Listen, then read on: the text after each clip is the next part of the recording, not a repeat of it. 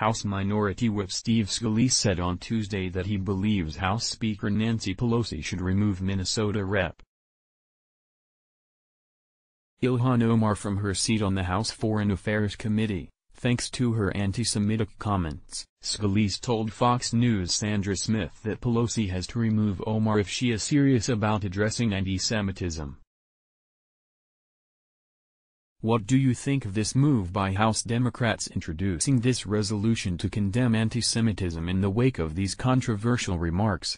Smith asked in regards to Omar. Well, the resolution only addresses a piece of the problem, Scalise answered. She continues to display anti-Semitic remarks, comments. These are her beliefs.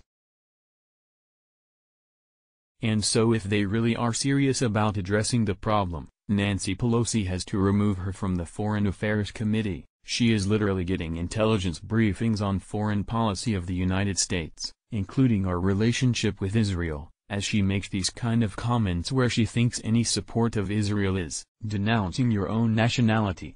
Scalise continued, where does that come from? It's a deep-rooted belief that shows the core of her convictions, and again, everybody is entitled to their own beliefs.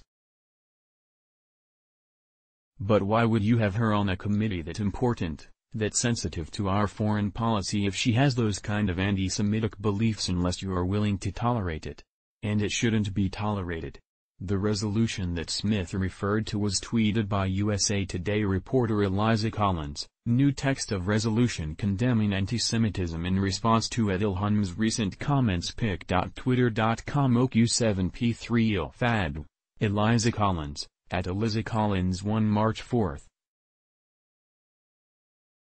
2019. Omar found herself facing a petition that would have her removed from the Foreign Affairs Committee, which the freshman congresswoman has been a member following comments made by the congresswoman about what she called dual loyalty.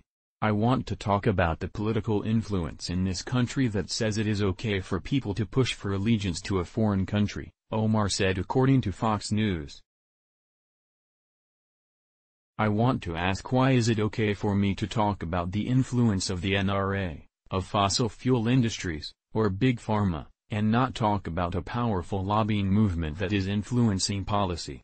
Following her comments, Pelosi was petitioned to remove Omar from her committee position. In light of Rep.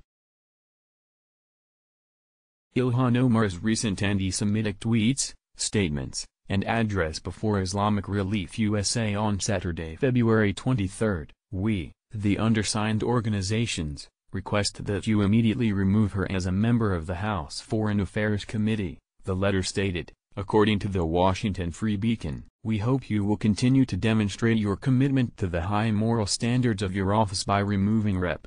Omar, a woman who has repeatedly exhibited strong biases against the State of Israel and the Jewish people, from this critically important and sensitive committee. Let's block ads. Why?